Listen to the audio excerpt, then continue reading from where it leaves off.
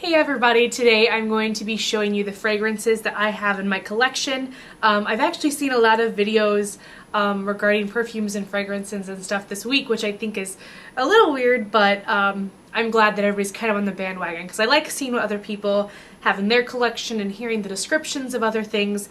Kind of gives me ideas of what to get next in my perfume shopping, so to say.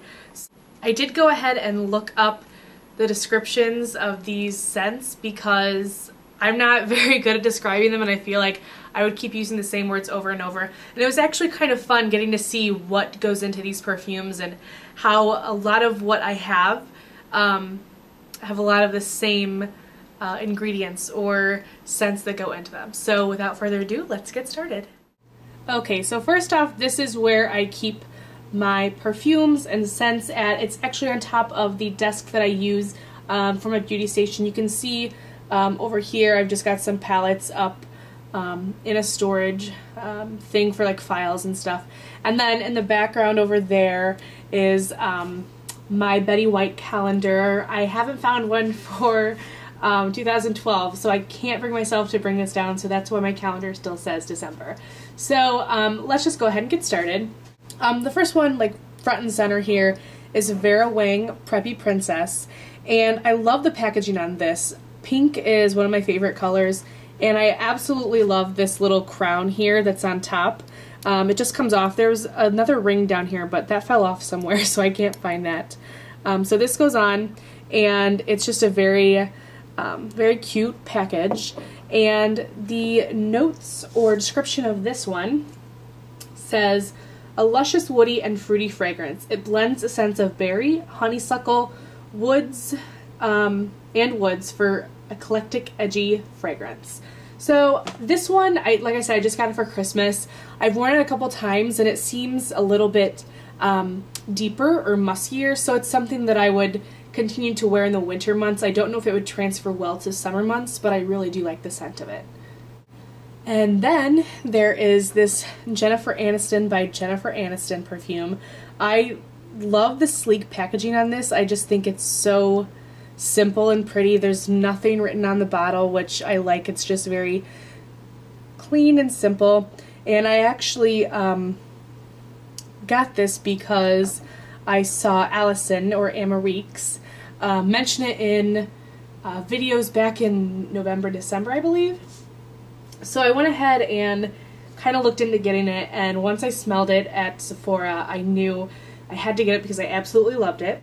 The description on this one says, light blooming floral notes set against a sensual base of musk and wood, which I don't think I could come up with a better description for this. This is the scent that I've been wearing every day. It's light enough that it can be worn every day, but I also wear it at night too. So I just think it's a good overall scent. And when I actually bought this, the lady at Sephora told me that she had heard somebody describe it as what you would think a Pacific beach smells like. And since I've never been to a Pacific beach, I'll have to trust whoever it was that said that. And then next is this Flora by Gucci. This is probably the third bottle of this I've gotten. I had the really large one first, and I used all that up, and I've had two of these. So this is just like a really classic, basically black and white packaging, which I really like. And it's got, it's more of a heavy scent, so it's something that I wear on special occasions or when I'm trying to get dressed up or be fancy. And the description of this one is a sophisticated floral fragrance.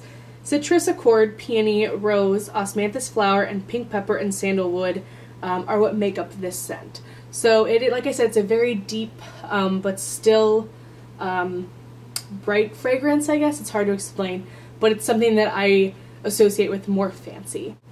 And then back here, this one with this huge lid is the Versace Bright Crystal. And I just love that the actual fragrance itself is pink. But it has this nice, huge lid, which is actually kind of heavy. But I like bling, so I love this packaging.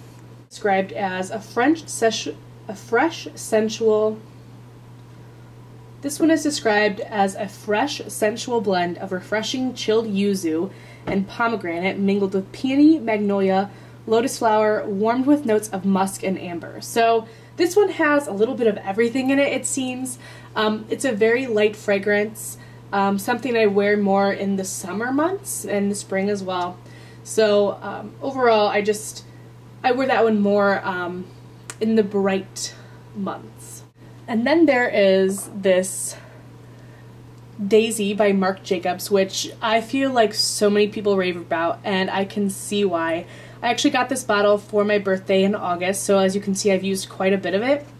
And I love the packaging on this. I love the lids that Marc Jacobs puts on his perfumes. And it's just got these nice plasticky bendable flowers. And even just taking the lid off that, I can smell it. It smells so good.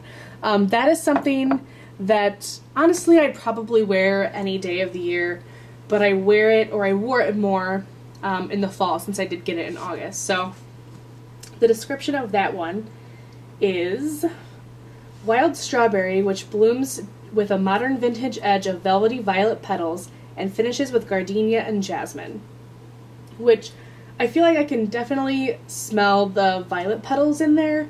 I don't get much of the strawberry, but I definitely get the violet petals. It's a very fresh scent. And then hiding back here, which you can't really see, is just a roller ball of the Juicy Couture Viva La Juicy perfume. I mentioned this in one of my recent videos that it's a very, very sweet.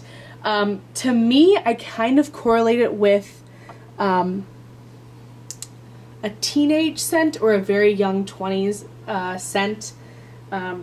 I really have to be in the mood to wear it. And the description of that one is wild berries, juicy mandarin, tempered with honeysuckle, gardenia, and jasmine. And it is, you can definitely smell the berries and the mandarin. It's a very, very sweet, sweet scent. So that's something I look to wear when I'm just going out and having fun, and definitely more of a summer scent, I would say. Another rollerball I have is this Lola by Marc Jacobs. I bought this probably last March or so, and I still have quite a bit left. This one is a pretty strong scent, I would say. You don't need a whole lot to go to really get the scent on you. It lasts quite a long time. And the description of this one is a floral bouquet of fuchsia and peony. So that one's really simple. That is something that I like about it. It smells more sugary to me than sweet. It's definitely a sugary scent. But that's just something I like to wear like on special occasions. And then in the back here, I've got some body sprays or body mists from different places. I just decided to go ahead and throw these in because sometimes you just want like a light splash of fragrance instead of something heavy and overpowering. So the first one is this Sheer Love by Victoria's Secret. I got this from my Lidl in my fraternity here at school for Christmas, and it actually smells so good. On the bottle it actually says white cotton and pink lily, which is pretty much exactly what it smells like. It's a very fresh scent. The description from Victoria's Secret said, fresh white cotton and pink lily infused with aloe vera and chamomile. So I definitely feel like it's not super overpowering. It's a very, very calming, as the description says. It's not bam in your face. It's just a very light, nice scent to wear. And then these two here are just Bath & Body Works coconut scented things, which I like to wear in the summer. This one is Coconut Passion Fruit, which pretty much just explains exactly what's in it. So you can smell like the coconut scent, but then it's got a little bit of a fruity accent to it. And then there is just this Hawaii coconut, which I obviously used quite a bit of this summer, and it just smells like coconut stuff. I'm a huge sucker for coconut scented things in the summer. I actually don't like the taste of coconut, but I love the scent of it. And then another Bath & Body Works one I have is called Secret Wonderland, and I just got this one in a small set because I think they were by 3 for $5 or something, 3 for $15. And this one is described as a strawberry, gardenia, jasmine, and white amber. This one just reminds me of like Christmas and snow. It is a more sweet and kind of flowery scent. I've worn quite a bit of it, as you can tell, but I usually wear that when I'm just like in a quick hurry and just need a quick spritz of something. And then the last thing is this Sexy Little Things Noir by Victoria's Secret. And I actually got this, I want to say 2 years ago for Christmas. So I've had this for quite a while, and I've used almost half the bottle. This one is like a playful scent in my mind. It's very light and kind of flirty, I think. The description of this from Victoria's Secret was sparkling nectarine, amber, and Catalaya orchid. So it's just a very fun, flirty fragrance. I don't wear it that often, but it's something that I kind of recently rediscovered.